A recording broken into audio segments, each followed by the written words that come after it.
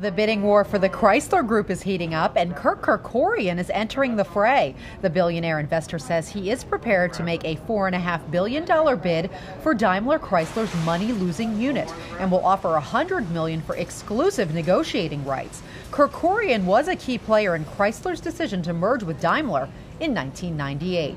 Meantime, marketers are working like rabbits to multiply Easter sales. It's the number 3 retail season behind Christmas and Valentine's Day and is edging closer to the romantic holiday. Easter season retail sales are expected to be up 11% over 2006 to $14.3 billion this year. On Wall Street, the Dow Jones Industrial Average heading higher, up 30 points ahead of the long holiday weekend. The Nasdaq tacking on 12 points in the session.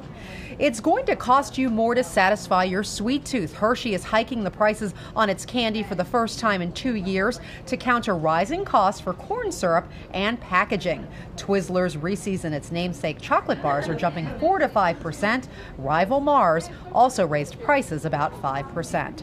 And have you ever wanted to design your own can of Pepsi? Well, the number 2 soft drink maker is letting consumers do just that. As part of its new design, our Pepsi can promotion, consumers can win $10,000 and have their winning design featured on 500 million Pepsi cans. That's your Money Watch. Log on to CBSNews.com for more. In New York, I'm Leka.